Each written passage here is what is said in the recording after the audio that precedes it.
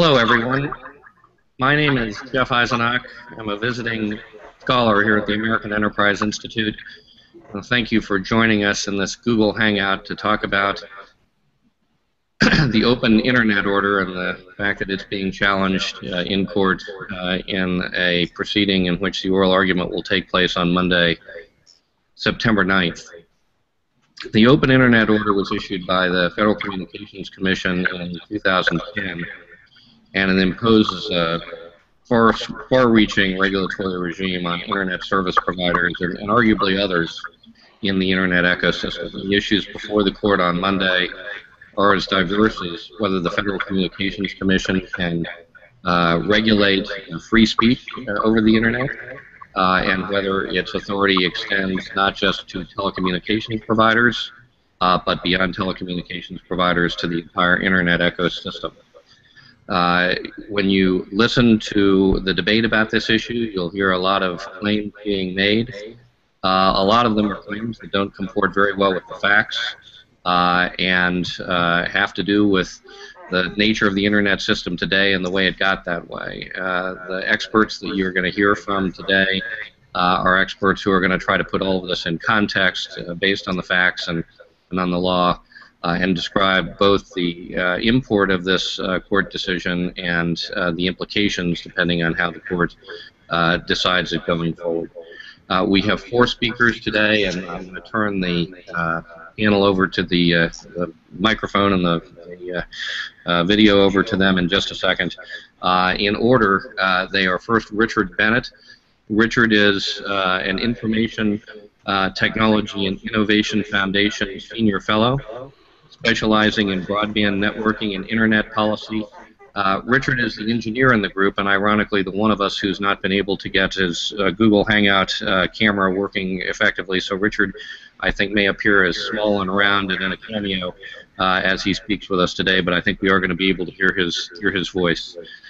Secondly, someone that many people participating in this already know well, Robert McDowell is a visiting fellow at the Hudson Institute, a former commissioner of the Federal Communications Commission from 2006 to 2013.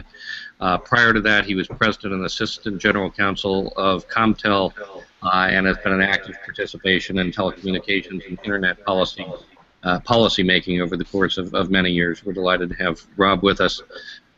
Thirdly, Daniel Lyons is an assistant professor at Boston College Law School. He specializes in the areas of property, telecommunications, and administrative law. Before joining the faculty, Lyons practiced energy, telecommunications, and administrative law at the firm of Munger, Tolles & Olson, and he's clerked for Judge Cynthia Holcomb Hall of the Ninth Circuit Court of Appeals. Finally, wrapping up our speakers, Babette Bullock is an assistant professor at Pepperdine University School of Law. And before Pepperdine, many of you know, she served as a senior fellow at the Information Economy Project at George Mason University School of Law, and a fellow at the Center for Communication Law and Policy, which is a joint research venture of the University of Southern California Law School and Annenberg School of Communication. Before we go further, let me mention that many of the people on this Hangout may have noticed already, and we hope you'll be noticing in the future, that there's a lot going on at the American Enterprise Institute these days when it comes to technology policy. The increase in our activity is going to be continuing, and we hope you'll notice that even more over the course of the next few weeks. We've got some exciting announcements coming in terms of activities that we're going to be undertaking going forward, and which we're all very excited about. For now, the best way to keep apprised of all of those things, if you're not already on our mailing list, I think you can subscribe to that probably on the page for this event. But the easiest way to do it would be to simply follow at AEI Tech on Twitter. At AEI Tech is the handle. AEITECH on Twitter. You'll find that we're already tweeting on a daily basis, multiple tweets a day. We hope they're of interest. And we invite you to join our community through that vehicle and to be on the alert for more news to come. So with that, I'd like to turn the floor, as it were, over to Richard Bennett. And Richard is going to provide kind of some broad context here about the history of the Internet, how it's gotten to be what it is today, and the impact of this pretty dramatic increase in regulatory oversight proposed by the FCC on innovation going forward. Richard, please take the mic. Yeah, I think I hope everybody can hear me, and I'm sorry that you can't see my picture. My video camera thinks it's working, but I guess Google must be blocking me and violating my net neutrality. Couldn't be my fault, after all. I listened to a panel discussion at the New America Foundation just a little while ago about this court case, and I was kind of astonished to hear people still making the same basic factual errors about the net neutrality regulations that they made in the very beginning when the infamous Comcast case was before the FCC, and people failed to realize what was actually going on from Comcast's point of view is that they were trying to protect the quality of service that their Vonage users had on their networks when neighbors were using a lot of peer-to-peer file transfer software, were using BitTorrent, basically. And so if you characterize this debate as something that has to do with the desire of broadband service providers to have monopoly control over a network so they can sell more video products to consumers and ignore the fact that there are still unresolved management problems with the Internet's basic architecture, then you kind of miss a really essential element of the debate. Because basically what the net neutrality as a broad concept, leaving aside the FCC's authority and the specifics of the FCC's rules for a second, as a broad concept, net neutrality says that the Internet, as it has operated historically, is the way it should always operate in the future. So whatever the status quo is on the Internet at the time that these particular rules were drafted, should be the status quo for the future with certain very narrow exceptions. So if anyone wants to deviate from the traditional way of managing Internet services and in fact deviate from the standard Internet protocols, they have to make the burden of proof is on them to convince the Commission that what they're doing serves a legitimate purpose and is not simply predatory. So I think that assumption from a technical standpoint really bothers me, because I don't really think the Internet is the best of all possible networks, and certainly the architectural understanding and the applications mix that was prevalent in the 1980s is not what we have today. And there's certainly the conflict between the requirements that applications like Vonage and other VoIP services have with the patterns of consumption that you see in file transfer oriented and web surfing oriented applications. That hasn't gone away. That's still a very sharp conflict. And as the FCC undertakes the IP transition considerations, that's going to come to light. And it shouldn't be necessary to build an entirely separate network to run voice over IP in order to get quality of service. And I think that's the troubling thing from a technology standpoint. Is we know that applications don't all have the same requirements, and the extent to which an application can be successful running over a network in which the application and the network are now separate things, which wasn't the case in the PSTN days, that really depends on the ability of the network to adapt itself to the requirements that different applications have. Some applications like voice need to have very low latency. Other applications that want to transfer massive amounts of data need to simply have low cost for large amounts of data, and they're not sensitive to latency. So these issues are unresolved. We don't really have a good engineering solution to that. We need the freedom for technologists to experiment with these things, and business plans are definitely going to be part of the solution, I think, as we go forward and figure out how to harmonize the various applications that people want to run across modern broadband networks. So there's an assumption that's built into the specific drafting of the FCC's rules that deviation is suspect, and that if that assumption were turned around, where there's inherently a freedom to experiment subject to a sort of post hoc, I think that's the term that you lawyers use, oversight, then in the first instance, I think the broadband service providers would be less nervous about offering new services that actually allowed internet-based video and voice services to be more competitive with the services that the ISPs offer bundled into their triple play packages. So there's a negative impact on innovation from regulating in the wrong way. And there's a positive impact, I think, on innovation from regulating in the right way, and the right way being something that's essentially permissive with oversight after the fact. And that's kind of what I think we need to drive toward. I don't the legal. I'm sure the rest of you guys can address the legal niceties a whole lot better than I ever could, but I mean, I think there is something to be said about the fact that since these rules were enacted by the FCC, there really hasn't been a single formal complaint. There was one informal complaint that had to do with terms of service on Google's broadband product in Kansas City, but it hasn't really become a formal complaint. It was, I think, just a fairly frivolous issue that somebody wanted to raise to embarrass Google. But, you know, what we have seen is a movement in other countries around the world to expand government oversight and revenue extraction opportunities from broadband services and from the internet in terms of things like Wicket. And, you know, I don't think that's a coincidence. And finally, I think I'd close by saying, you know, that there is an assumption that I think I heard from some of the net neutrality advocates at the NAF event, to the effect that the United States has second-class networks. Really? I mean, that's an astonishing claim, because in particular our mobile broadband networks are the envy of the world. We're most widely deployed with LTE of any country, and if you look at the extensiveness of our broadband services, the speeds that they offer, and the adoption, where virtually 95% of, according to Pew, 95% of Americans aged 18 to 25 use broadband at home.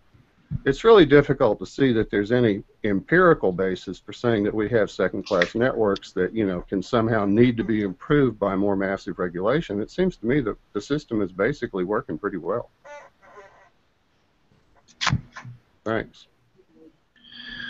Well, Richard, thank you very much, and let me turn the podium now over to former Commissioner Robert McDowell. Rob?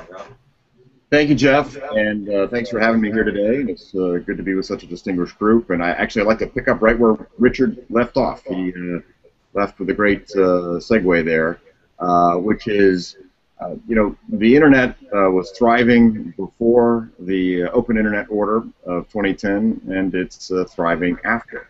And if you look at the marketplace, or just look at the deployment of broadband facilities, in 2003, only about 15% of Americans had access to a broadband network.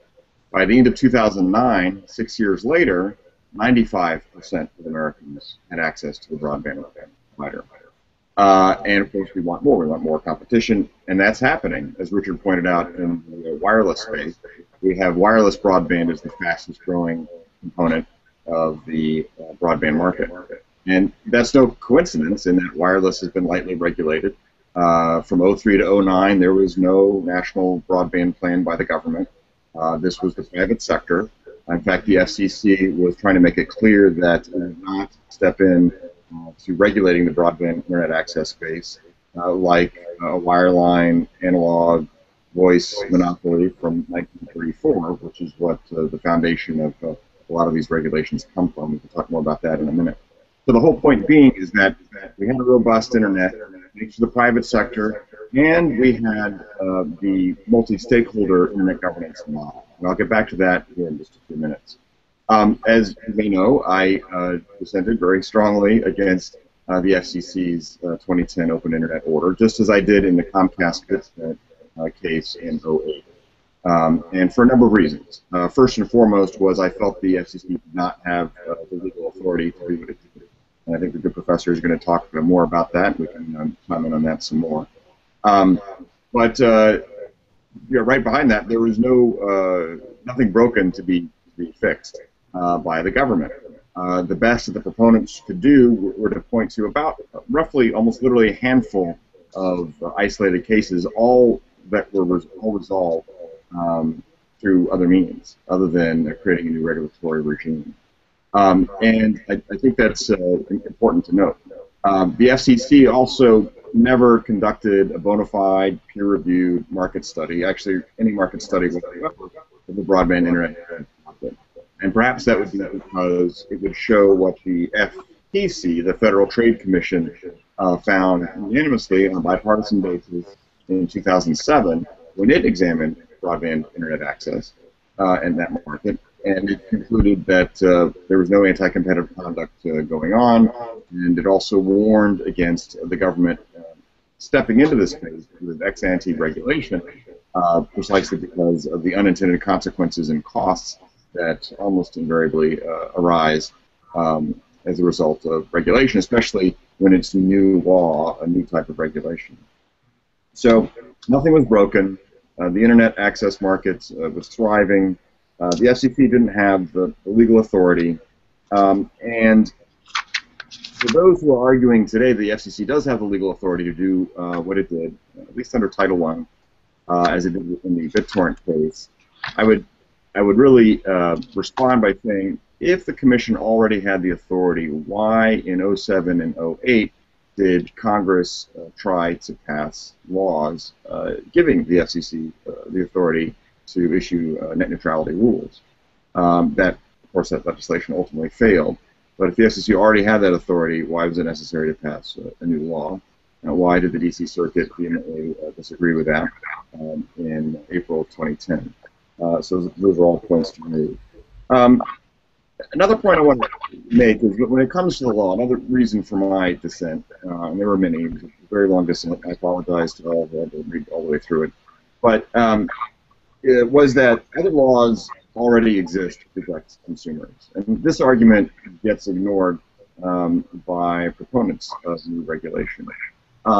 If an internet service provider is acting in an anti-competitive way, there are a number of legal arrows in the government's quiver to combat that. There's certainly antitrust law. There are consumer protection laws. The Federal Trade Commission, I think, has ample authority to protect consumers in this way, just the way it does in other contexts, any other industry.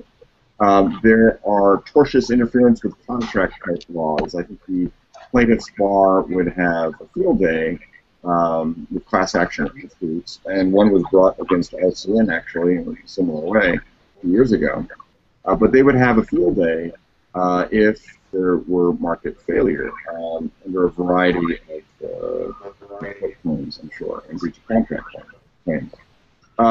There are state consumer protection laws, there are federal consumer protection laws. And all of these can be used to guard against the feared anti-competitive conduct that the proponents tried to raise. This is the fear is what they raise rather than pointing to actual market failure. So keep that in mind. And then also to pick up on a point that Richard made, he's absolutely right, and I tried to warn against this back in, well, in 08 really, was the government stepping into this space really crosses a regulatory Rubicon of allowing governments to step into this space all over the globe. And the internet grew into what it is today, this global network of networks without borders, with intelligence built in every step of the way, because it was lightly regulated, and it grew so quickly precisely because of a lack of government barriers there. And when you discard the non-governmental, multi-stakeholder model that helped it continue to run and prosper, then you start to politicize decisions that are really better made by engineers. And that, unfortunately, is what is happening more and more. And I think the FCC, I know the FCC's order has given a lot of cover and fuel to international efforts to regulate the net. I know this because I was at the recut in Dubai. I was part of the official communication. I was in the bilateral or one-on-one meeting between the U.S. and other governments, where the private sector was not allowed to be, just government principles. Excuse me. And this issue came up time and time again from representatives of other countries that were proponents of having the ITU economically regulate the net in all aspects. And it's not just internet service providers, it's content companies as well, which also raises another point, and I'll start to wrap up here in a minute. I'm going to describe to you a company, and you can tell me which company it is. It has thousands of miles of fiber that go all over the globe. That fiber connects routers and servers everywhere, and this company offers voice, video, and data services. Now, is that company Verizon? Is it Microsoft? Is it AT&T? Or is it Google? And of course, the answer is all of the above, and there are a lot of other companies I could have listed. And what this shows is consumer demand and innovation is causing tremendously wonderful convergence. It is very difficult to figure out what a internet service provider is, or a backbone provider, or a content company or application provider, because, and I'll defer to Richard on this, when you start diagramming these networks and what they look like on a whiteboard, let's say, they're going to look a lot alike. And these are arguments that are being made at the ITU for regulating the whole lot of them and trying to derive money for local treasuries, local national treasuries throughout the world, and many other things. So what this does, how this actually boils down to affecting consumers, is it has the perverse effect of not protecting them, but of actually creating uncertainty and raising costs, which ultimately might make things that are free on the internet not free anymore, or squelching innovation. And what's hard to measure, what's very difficult to measure when it comes to the unintended consequences of government action, is what did not come to market as a result of that action. A couple other quick points. I have long proposed, going back I think to 07 or 08, during the beginning of the Comcast controversy, that there be a different way to address these concerns, that the proponents of new laws and new regulations could use the multi-stakeholder model, the non-governmental multi-stakeholder model, but give governments a seat at the table, at the non-governmental table, not having government give seats to the internet governance community at the government table. So the government could sit down with the academics, the engineers, the user groups, civil society, and when there are bona fide allegations of anti-competitive conduct, these groups could spotlight them. And that sunlight is a magnificent deterrent. Then the government can put on the table its legal arrows, the ones I just described earlier, and use those. And that's going to also be a deterrent. But another thing that will be a deterrent is more competition in the last mile. And the rise of wireless broadband in particular is already creating a tremendous disruptive effect. And from an economic perspective, and from the consumer's perspective, these are wonderful things. That provides a check and a balance. We'll get later to other things, go the other side on the First Amendment issues. I don't think the court's going to go there because the statutory claims are so ripe for the picking, and courts are very reluctant to rule on the constitutionality of government action unless it has no choice, and a few other things, because I think I've overstepped my time. So, Dr. Eisenach. Commissioner, thank you so much. And let's just go straight to Daniel Lyons up in Boston. Daniel, the floor is yours. Thank you. And actually, let's pick up right where the Commissioner left off, right?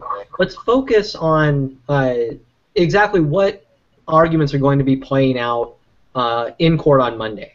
The big legal question, right, is whether the FCC has jurisdiction to regulate broadband providers. I want to set that aside for the moment.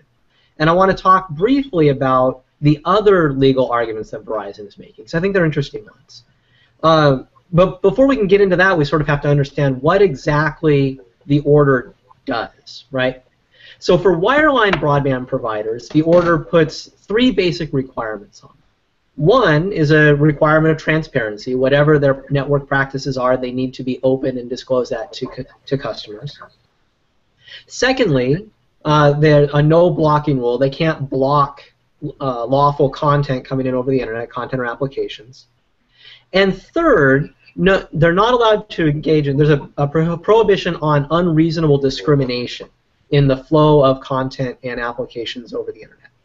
Right, it's an interesting choice of words, this unreasonable discrimination.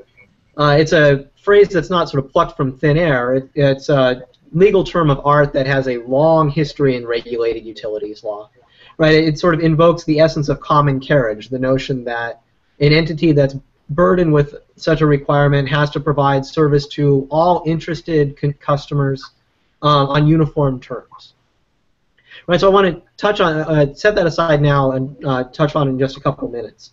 The order itself does not explain what the Commission means by unreasonable discrimination in this context, except that it says that it would likely preclude paid prioritization agreements, right?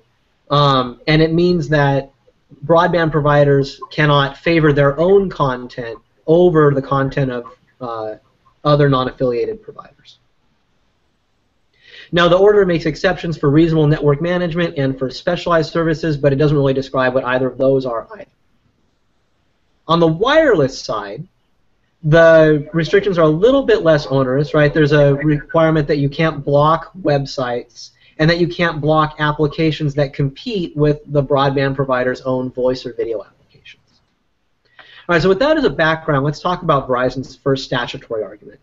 Verizon is arguing essentially that the net neutrality order imposes a common carriage regime on broadband, and that's a problem because the Communications Act explicitly prohibits the FCC from imposing common carriage on non-telecommunication services, right? So the Act says that the FCC can impose common carriage on telecommunication services, but not on information services. And earlier in the 2000s, we thought that the FCC decided, and the Supreme Court upheld, the notion that broadband falls in the latter category. It's an information service.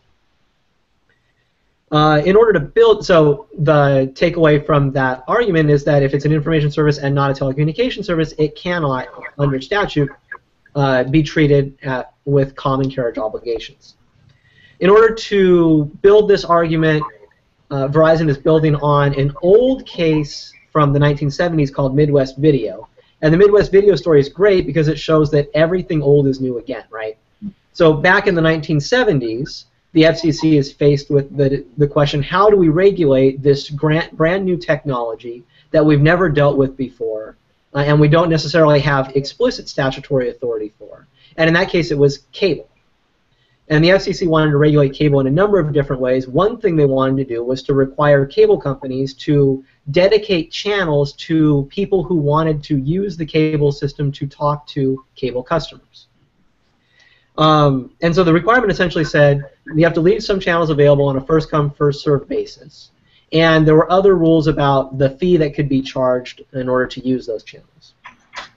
And the cable companies took the case up to the Supreme Court, and the Supreme Court said that sounds an awful lot like common carriage, right? And when you're requiring a provider to carry the traffic of any and all comers, and you're regulating the rates at which they can do so, that sounds a lot like common carriage. And just like common carriage was prohibited in that context, said the Supreme Court, the FCC is suggesting, Verizon is suggesting that the FCC is doing the same thing here. What net neutrality is doing is requiring broadband providers to dedicate space in their network for third parties to come and talk to their customers. And in fact, it's setting, not just regulating the rate at which they can charge for that, but setting a rate of 0, right? Saying they cannot charge at all any content or application provider for that service. Now, the FCC's response to this argument has essentially been, this isn't common carriage because we're not affecting Verizon's ability to decide which end users they're dealing with, right? Which customers they want or not. But it's important to note that that wasn't an issue really in Midwest Video either, right? The cable restriction was not regulating who cable could and could not hire, could or could not enlist as customers. It was affecting people wanting to use the network to speak to those customers. And so the analogy is a very strong one. Beyond that, Verizon has also made a pair of constitutional arguments. I tend to agree, I don't think the courts are going to get there, but they're worth flagging really briefly. First of all, Verizon is claiming that the net neutrality order restricts their First Amendment rights. Right, so the Supreme Court has long held that the First Amendment freedom of speech extends not just to speakers, but also to those who facilitate the speech of others. because they engage in editorial discretion regarding who does and does not get to speak over their media. So we can go back to, again, to the cable industry. We had a dispute in the 1990s. A court split 5-4 on how much First Amendment protection to give to cable providers. But the justices agreed 9-0 that the First Amendment extended to someone like cable that doesn't speak itself but uses its network in order to allow others to speak. Right. And so if, in fact, net neutrality is limiting the First Amendment editorial control rights of broadband providers, then the government has to satisfy intermediate scrutiny in order for it to succeed. Intermediate scrutiny would require the FCC to show that the regulation at issue serves an important governmental interest, and that it's not burdening substantially more speech than necessary to achieve that interest. And in this case, Verizon is saying there's no important governmental interest in here because there's no real evidence of a problem. Right? There's no actual evidence that the internet is anything less than open, and therefore there's no important governmental interest to be pursued by a law that would require it. And then secondly, that the net neutrality order is both over and under inclusive in order to solve any particular problems with delivery of internet traffic. It's over inclusive in that it burdens all broadband providers, requires them to provide access to everyone, regardless of whether there's an actual problem, an actual demonstrated problem. And it's under-inclusive in that it doesn't address other areas of potential bottlenecks in the internet ecosystem, such as search engines, right? And then finally, the Verizon is making the argument that requiring them to open up their networks to private entities to speak against their will violates their Fifth Amendment rights and constitutes a taking. Which I think is a very interesting argument. I don't think the courts are going to get there because Verizon only really dedicated a paragraph to it.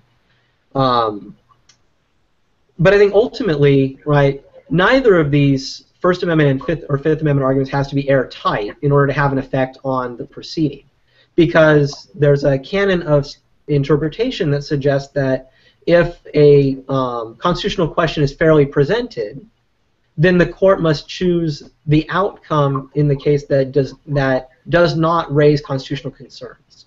So it doesn't necessarily mean that Verizon wins on the First Amendment claim. The fact that the regulation is suggesting that might raise First Amendment or Fifth Amendment problems is enough to suggest that the FCC ought to go back to the drawing board and not proceed any further without getting statutory approval, clear statutory approval from Congress. So that's all I have. I want to turn it over now and see if we can go forward with the more interesting legal questions here. Well, we are going to turn it over to Babette. I do want to mention that we've gotten a couple questions from folks who are viewing us online. And if you put in a question, we're going to turn to those just as soon as Babette finishes her opening remarks, which about 8 or 10 minutes. So if you put in a question, be patient. We'll be right back with you in about 8 or 10 minutes. But Babette, in the meantime, the floor is yours. Thank you, Jeffrey. Thank you, everybody. The great thing about going last on such a great panel is that I don't have to add very much. So I can keep the remarks short and carry off of what Daniel was saying about the actual case that we're looking at. He touched briefly on what the main argument is going to be a jurisdictional argument, and that's going to involve whether or not we merely have the jurisdiction to support the rules he described. And that comes down, first off, to the statutory argument that he outlined, which is that at the moment, all broadband connections are categorized under what's called Title I of the Act. And under Title I, they are officially information services, not telecommunication services. And so therefore, as Daniel alluded to, if what we're looking at, if the rules are actually common carrier rules, in other words, they're rules that are best described under Title II, you can't transport the Title I jurisdiction into Title II because Congress has expressly prohibited that. So that's the first volley, if you will, of Verizon, that this is a type of a regulation which is being misdescribed as Title I is actually Title II, and that should be prohibited because we are officially Title I. So, of course, the FCC's argument on that is to characterize it differently and say continue with the Title I. It needs then, because it's acting under what's called ancillary jurisdiction. In other words, it's not direct, but needs to be supported by functions that the FCC has been statutorily mandated to provide rules and regulations for. So it needs to find something in the statute to tether the orders to. And of course, it won't tether it to the Title II prohibited statutes. So they've come with some other statutes, various statutes that you find throughout the Act. And some of them have already been dealt with in a prior case called Comcast, which was alluded to by Richard. And in that, Comcast was found to be acting against an earlier version of policy statement very akin to the rules we're dealing with now. And they were found to be, or alleged to be violating them by the FCC. And they challenged the fine that they were given by the FCC, and we're in the DC circuit where Verizon v. FCC, of course, is going to be held again. In that case, the FCC also asserted its ancillary jurisdiction under Title I, and said, for example, for support that various provisions like 706 would support it. Well, the circuit spoke very strongly, saying that they did not find that there was specific support for the rules under the provisions enumerated by the FCC, finding them more often than not policy statements which could not support the, quote, congressional tether to the actions that the FCC was attempting to do. Again, the attempt is not for the agency to be bereft of power, but to be given the power that was duly delegated to them by Congress. And when you're dealing with the ancillary jurisdiction, all the more so that you want to be very careful to tether it to the congressional mandate. And they failed to do that in Comcast, and that is one of the things they're repeating in Verizon v. FCC, the same sort of statutory support. So it doesn't seem like much has changed in their Title I argument. With one exception, they have added some support for perhaps wireless broadband and acting rules out for wireless broadband. Specifically, the powers that come to the FCC, their power to give out the licenses for spectrum that wireless needs to operate. So there might be a divergence there between the treatment of wireless versus wireline. But the Title I argument for at least the landline seems not to have changed extensively since Comcast, when the DC Circuit first saw it and dismissed it as not being sufficiently supportive of the order. So I tend to believe that we might see a repeat of that at least when we get to the landline, that the Title I argument will perhaps come up short. So the second question of interest might be if jurisdiction is not found. Of course, it could be. No one knows for the court. But if it is not found under Title I, what's the next game plan? What's the next? Where do we go from there? And I want to say first and foremost, to pick up on the commissioner's comment, what doesn't happen is chaos. That does not happen. What happens merely is that you are left to a highly supervised, free market, innovative, competitive arena, which is closely guarded by the many entities articulated by the commissioner. including the FTC, which I also agree has extensive power for consumer protection. What might happen by those who are very eager for these particular rules to go through is there is a push perhaps to just change the classification from the problematic Title I information services to the common carrier Title II. To the extent this is allowed, and there are arguments that it will be allowed if the FCC reclassifies it, that the court will view that with great deference, and that suddenly we could find broadband interconnection as a common carrier. Then they could point directly to the common carrier provisions that have been talked about previously.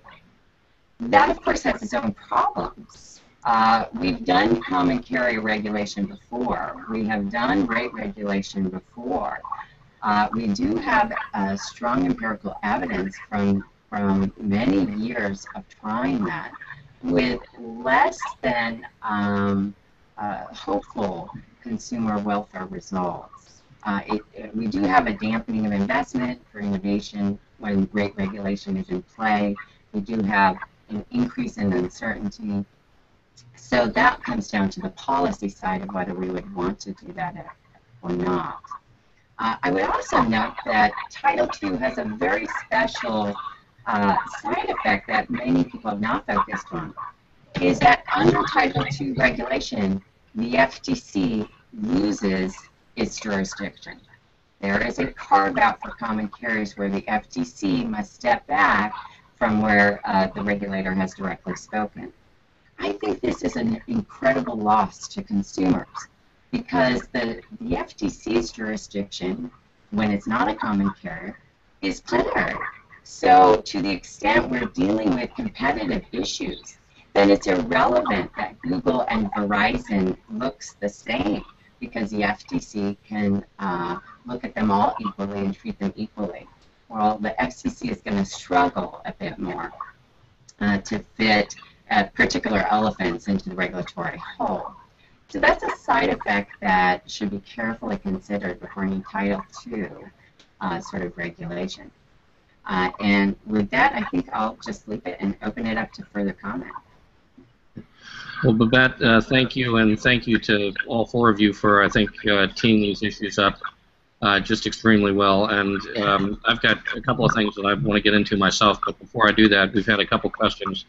And the first one of those goes to the question that we've touched on just briefly, but I want to give particularly our attorneys, Rob and Daniel and Babette, an opportunity to address specifically. And it goes to, I think, some comments that Susan Crawford made earlier today at an event sponsored by the New America Foundation, where she was referring to the possibility that I understand that that if the court were to rule against the Commission on First Amendment grounds, that the upshot of that could be that there was no authority even for Congress to step in and remake the net neutrality rules. And I guess my question, particularly to the three lawyers, is A, do you think that's correct, and B, how much hard time would you give that? Would that give you if that were the case? Can I jump in on that real quick? Please, Rob. Why don't we go in order, Rob, Daniel, and then Babette? Okay, well, however you want to do it. So, first of all, as was said before by others, I don't think the First Amendment claims would be reached by the court. I don't think it would need to. Courts are very reluctant to reach constitutional claims when there are statutory provisions that are so easy, such big fat targets in this case. What's interesting here is, being in your question, you may not have intended to do this, but to say, let's leave it to the lawyer, essentially. So we have Susan Crawford, who I respect to tremendously disagree with, also tremendously sometimes, but do respect. And it has a very great legal knowledge. We have lawyers involved. Here we are lawyering up the internet. And as just an optical matter, let alone the practicalities of that, that's the wrong direction to go in. We need more engineers involved in this space, not more lawyers involved in this space. But to her point directly, should the court reach the First Amendment grounds, that does not bar the Commission, or Congress rather, from trying to act in ways that help consumers. But keep in mind also that there are those laws that are already in existence to protect consumers.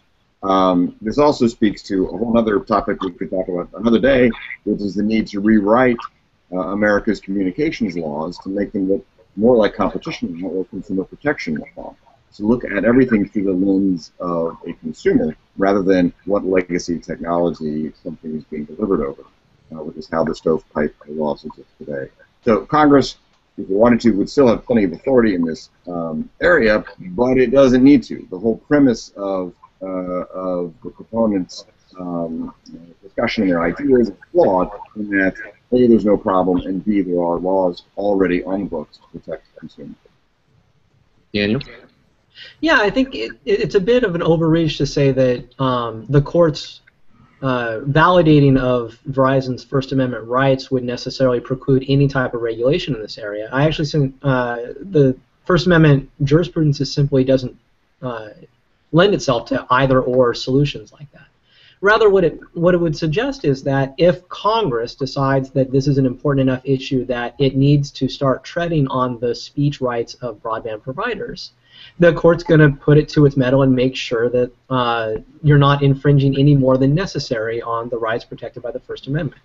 So I hinted at a little bit earlier, right, that the proper test here is probably intermediate scrutiny, which means that whatever Congress decides to do, the courts are going to make sure that the purpose of the regulation is serving an important governmental interest, and that the regulation itself is not burdening any more speech than necessary in order to pursue that important governmental interest.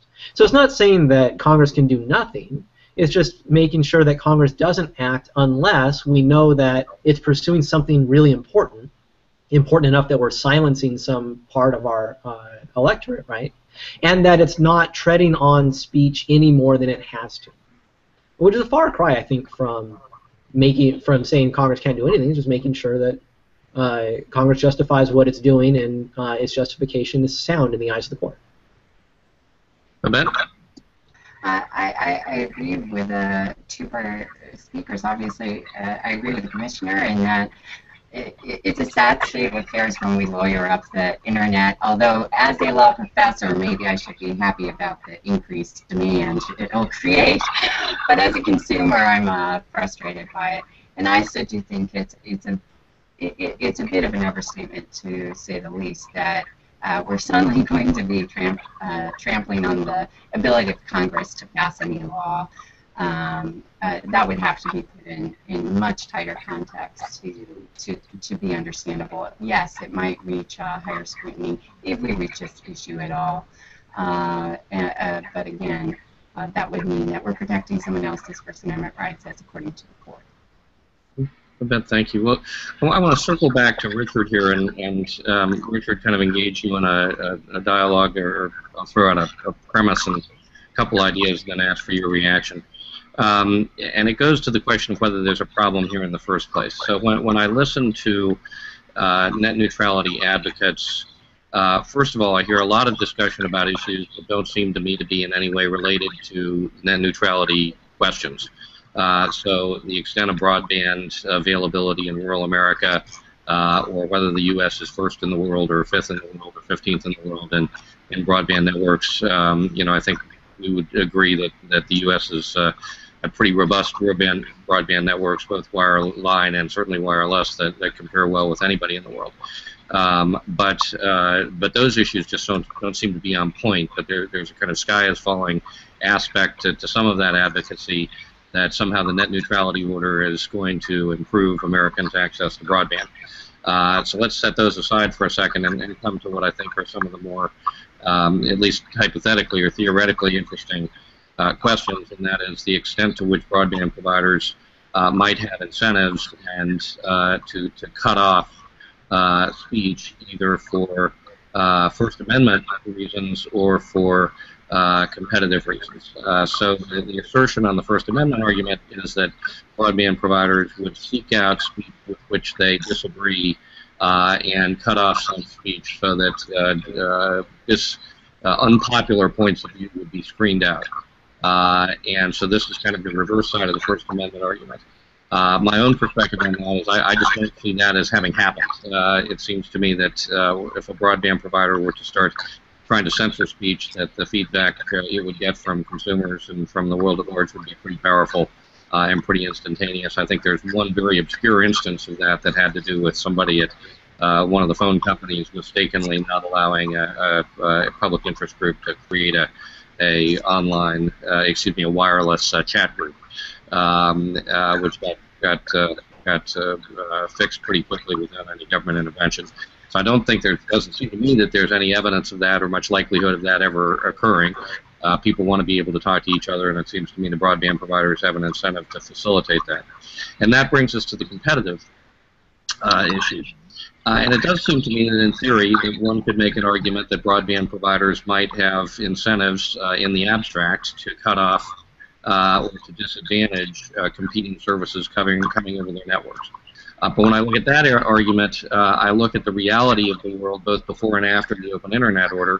And first of all, I don't see any difference. Before the Internet Order, Open Internet Order, I saw a lot of traffic that was arguably competing with services being provided by the broadband providers, traveling over the broadband providers' networks. And after the Open Internet Order, I still see that traffic occurring. I see Netflix, I see Hulu, for example, offering video services which are clearly competing with the services being offered by the cable companies and wireline telephone companies, and yet that traffic is, in fact, being carried by the ISPs without interference. There don't seem to be any substantive complaints that have been brought up under the Open Internet Order that would even suggest that those competitive concerns have any validity. So Richard, it's a long question, obviously, but I wanted to take a second and get some of those concepts on the table, and then ask you, based on all of the work you've done on this, whether you see kind of a problem to be solved in the first instance. Well, that is a complex question with a lot of parts to it. Let's start with a couple of straightforward observations. Do Americans have access to competitive broadband services across the country? And for the most part, the answer to that is yes. That over 90% of Americans have access to more than one wireline service, and they're not always certainly not of equivalent speed, but we're in the mid-80s in terms of access to services that meet the FCC's definition of a wireline broadband service. Wireline broadband services, however, the DSL is criticized as being substandard, but LTE offers the mobile broadband service offers higher speeds than DSL does. There's a bit of an issue with the equivalency of LTE to wireline broadband because LTE is mobile and wireline broadband is not, so it's therefore an inferior service. Oh, wait a minute, I said that the wrong way. There are data caps on LTE services in the mobile context, which it would have to be relieved in order for it to be a fully equivalent competitor to wired broadband, and certainly in rural areas, which is where you find less choice than we have in suburban and urban areas. But that's simply a business plan issue, and I think freeing up more spectrum for licensed use will help to accelerate the deployment of those kinds of business plans. And certainly these companies do compete with each other. The fiber-based DSL services that AT&T and Qwest offer now are adding customers faster than cable broadband is adding customers, so they haven't gone away. AT&T UVerse service has the highest J.D. Power customer satisfaction ratings of any broadband service in America, so it's not something to be sneered at. So from a deployment standpoint, we're certainly not there's not, in general, a lack of choice for consumers. So you have the competitive pressure there on broadband suppliers, which is going to really, I think, continue to discourage them from arbitrarily blocking access to other services. To bring it down to something real essential, Netflix has more customers than Comcast or any of the other broadband service providers do. So clearly Netflix has not suffered, even though, you know, the content that Netflix offers, with the exception of a few original series that they paid for themselves, is basically TV reruns, which are not, you know, inherently all that fascinating. So I think that that marketplace is doing well. All right. And Richard, you didn't mention one other provider that I find, you know, tends to get left out of these discussions. So I'm often hearing people say, you know, that there are X million Americans who don't have access to any broadband services at all. And of course, unless you live, you know, at the very bottom of a very tall mountain, you have access to Viasat services, which are providing 16 megabits of downstream connectivity, 4 megabits of upstream connectivity, according to the FCC. I think that's $79 a month, and covers virtually 100% of the country. Those speeds, by the way, are faster than the highest average broadband speeds of any country in the world. They're faster than Singapore, they're faster than Seoul, they're faster than Japan, all the places that are held out as having super fast broadband. Every American has access to speeds faster than the fastest broadband in the world through Viasat. And so whenever I hear people saying, oh, but the millions of people who don't have anything at all, I just want to point them to the Viasat website. Everybody listening to this hangout ought to click on and see that I'm not making it up. Let me now go to, in our last few minutes, I guess we really only have a couple of minutes, but let me ask folks just to comment very quickly in a minute or two on, and to set it up. I'm going to go in reverse order here. So Babette, I'll ask you to go first, and then Daniel, then Rob, and Richard, I'll give you the last word. And the question I'd like you to address is to make a prediction, if you will, either of what the court will do, or make an assumption about what it might do, and what the upshot would be if that were to occur.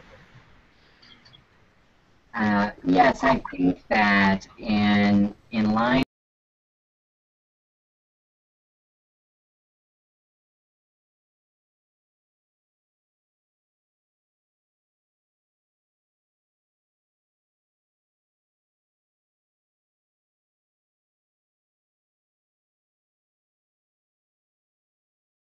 it will fail on the basis that's been asserted right now.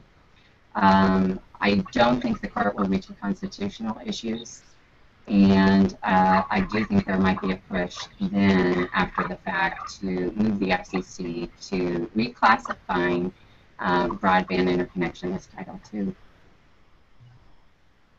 Daniel? So I am not as confident as I once was that Verizon was going to win this, but I'm still fairly confident.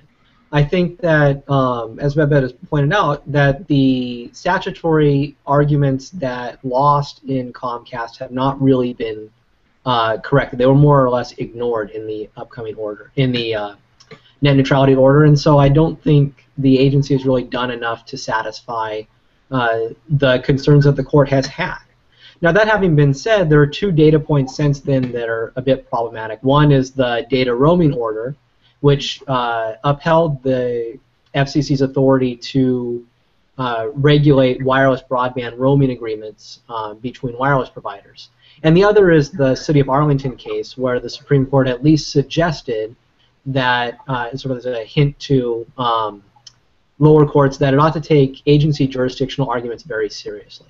So the other half of me teaches administrative law, and I've learned that it's foolish to bet against the agency in any particular proceeding because of the way the deck is stacked. I think the odds are still pretty good in Verizon's favor, but I don't think it's a slam dunk. But I think what will happen either way is that the court's decision will be a shot across the bow to Congress, that it's time for Congress to really settle the question once and for all, what role the FCC, if any, should have in regulating the Internet. Rob? So I think the FCC will lose, probably 3-0, maybe 2-1, but I think 3-0 if circuit courts still follow their own precedent, and if judges who wrote their opinions follow their own opinions. I think that'll be helpful. I disagree that the data roaming case and the Arlington case are problematic, actually. So data roaming case dealt really exclusively with Title III, the wireless provision. So it was in 303 and it's like the 316 as well. Then with Arlington, you know, the way I read it anyway, it's pretty plain that you know, if Congress is ambiguous regarding your jurisdiction, you being an administrative agency, then there's still deference. It's still consistent within the Chevron case. There's still deference to the agencies to determine your jurisdiction if it's ambiguous. But if it's silent, if the statute is silent as to what your jurisdiction is, I don't think the court can say this part, but the law didn't change that you can't legislate. An administrative agency cannot legislate and start to conjure up legal powers that it didn't have given to it by Congress. So I don't think they're problematic. I think the Commission will lose. There's some chatter that the Commission will try to seek Supreme Court review. Of course, you have to get the Department of Justice's sign-off on it, the Solicitor General in particular. And when you lose twice at one circuit court, it does not make for a good Supreme Court case. Solicitor Generals don't like, Solicitor General rather, don't like to lose. So I'm not sure that will happen, but maybe there'll be some smoke and activity in that regard. Then, as Babette said, the question does become, does the Commission try to classify, for the first time, broadband Internet access as a Title II common carrier service? And by the way, there's a myth, this is a whole other conversation, but there's a myth. Broadband Internet access of any kind has never been classified as a telecommunications service. And I'm happy to provide folks with lengthy citations on that. It's always been an information service, and the Michael Powell Commission just made that more clear with every aspect of broadband. So that, I think, would be devastating to markets and investment. When Julius Janikowski opened up, or announced he was going to open up the Title II docket back in May, I wanted to say it was May 5th of 2010, the market overall went down, not as a result of the broader market, not as a result of that. But cable and telco stocks went down about double the rate of the broader markets that day. And every analyst who looked at that said it was because the FCC might be economically regulating a piece of the Internet, the on-ramps to the Internet, and therefore opening the door for economic regulation of the whole ecosystem. Rob, thank you. And Richard, as I said, we'll give you the last word. Let me play lawyer here for a second, just for the fun of it, give you all a good laugh. That's okay, because lawyers want to play engineer all the time. Yeah. So, let's just do a little thought experiment and assume that the court finds that the FCC really does have 706 jurisdiction over broadband.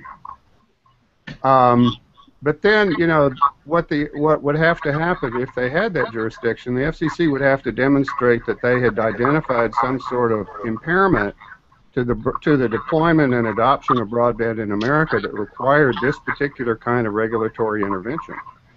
So then the FCC would be in a position where it had to argue, oh yes, broadband is not being deployed across America in a timely fashion, and we need to take steps to alleviate that. But the rhetoric of the FCC over the last 4 years has very strongly supported the fact that the deployment of specialized services, of advanced communications networks, of broadband has been proceeding at a really quite lovely pace in the United States. So, well, the status of these regulations has been in limbo. So they would have to identify a problem that, you know, that they're solving, and it's really hard for me to see how these regulations actually do the least thing to stimulate the deployment, upgrade, and adoption of advanced communication services in America.